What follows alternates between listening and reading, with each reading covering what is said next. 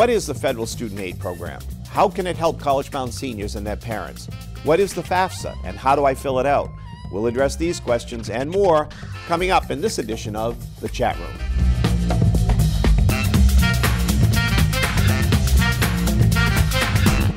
Welcome to The Chat Room. I'm your host, Frank O'Gara, and joining me today is Ms. Michelle Draughn from the Office of Federal Student Aid, the United States Department of Education.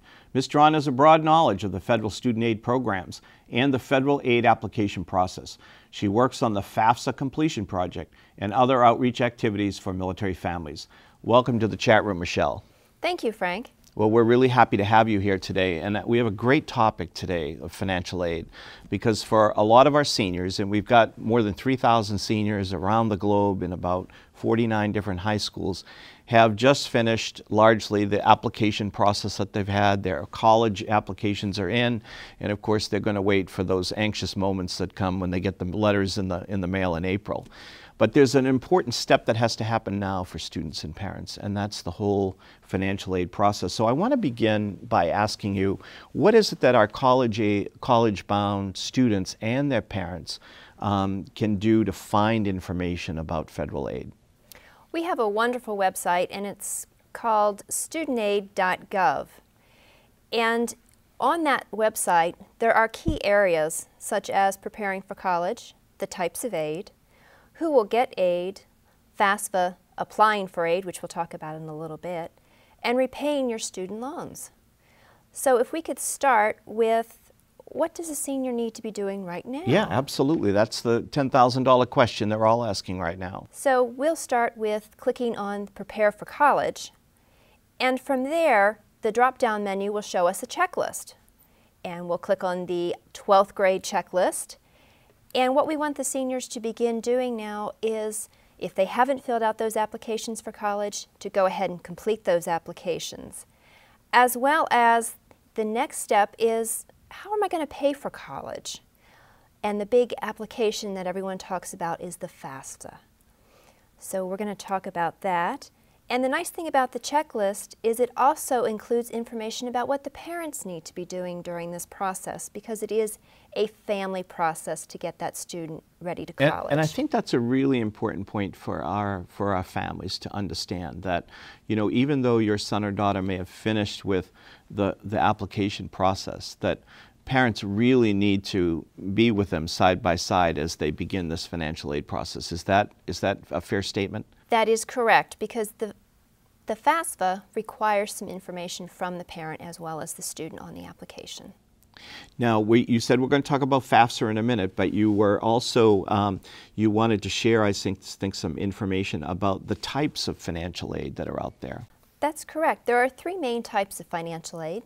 There are grants and scholarships, which are funds that the student does not have to repay.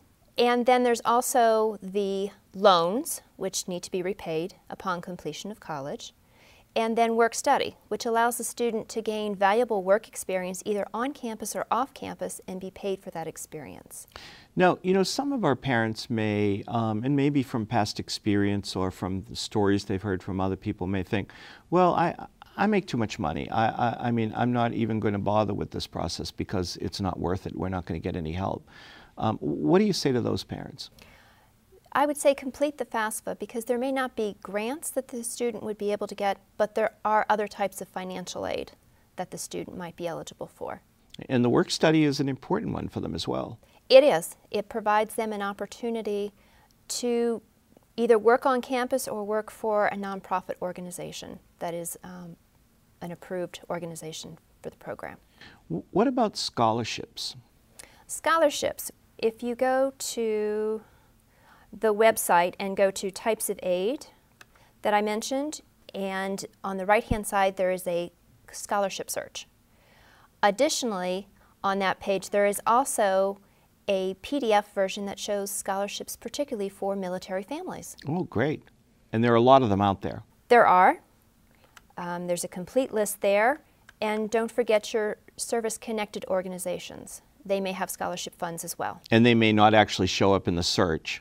Correct. Yeah. So it is some legwork for the student to go out and talk to everyone that they do business with, whether it's the grocery store or the cell phone company or maybe a vendor, and ask them if there are scholarship funds. And in our military communities here in the States and overseas, I mean, our counselors are working with communities, and they're advertising those locally available scholarships to students, and they're a great source of income for parents when they're trying to pay the bills. So I appreciate you bringing that up.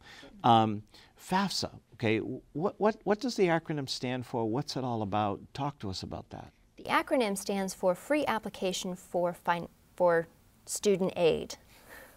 See, it's hard to remember. It is hard to remember. And the important thing is that the application opens every year, January 1st. So there are a few things that you need to do before you complete your application, such as, how do I sign it? Do I do this electronically? I know if some parents have students that might have done it in the days when we did paper. We have made the process a lot easier now by being able to do it online. And the average application takes 23 minutes to complete online. Well, that's great, because I know as a parent, okay, and as a former principal that, you know, a few years back, okay, it was a much lengthier process, okay. What's the first step when they're ready to start thinking about the FAFSA, a student and a parent? What do they need to do? The first step would be to get a PIN.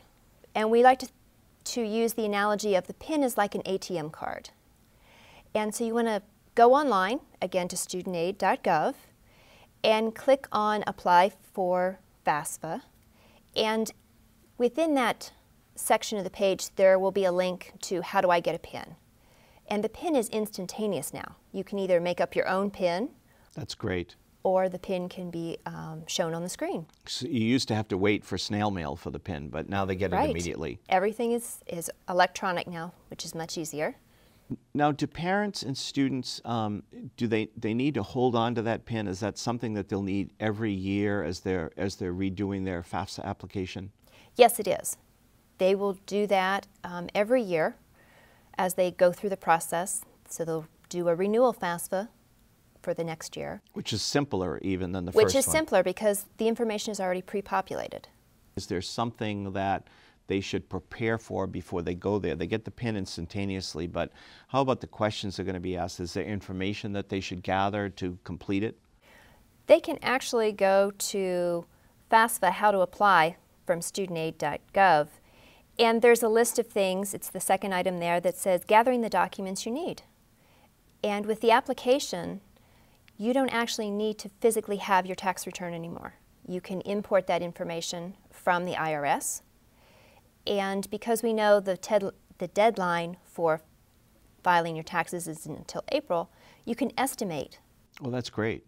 Right now, and then when you do file that return, you would go in and update your FAFSA application. So if there are changes to the information that they originally put in, they ought to go in and initiate a change later on. Correct. And they can do that all electronically. Okay. Now, so I'm a parent, okay, and I have a senior, and together we get the PIN, we fill out the FAFSA application, we meet the deadlines, and you mentioned that there's not only the program opens the 1st of January, but there are state deadlines, and then they have to check the deadline for the college that they're hoping to get financial aid from as well, correct? That's correct. So I finish all that. What do I hear back from FAFSA? What kind of information? How will I know my application was accepted? How will I know if I'm eligible? You'll receive an email from Federal Student Aid stating that your application has been processed. It's called a Student Aid Report. And we'll ask you to look at that report again just to make sure that we did capture the information correctly. So you'll answer that, and the information is then sent to the 10 schools that you've listed on your FAFSA, so they'll receive your aid information. Okay, good. So they can list 10 schools on the application, and the program automatically sends it to those colleges. That is correct. Right. And then from there, the college admissions people and the financial aid people take a look at it, and then they process an offer to each student for the financial aid that they're going to offer. Correct. Great. Michelle, now are there other resources that the Federal Student Aid Office has that may be helpful to our military students and families all over the world? This year we have some wonderful videos that we've placed out on YouTube, and that's youtube.com/federal student aid. And there's one called How to Apply, and it's actually at a very high level talks about completing the FAFSA. A good recommended video to watch before they actually start the process.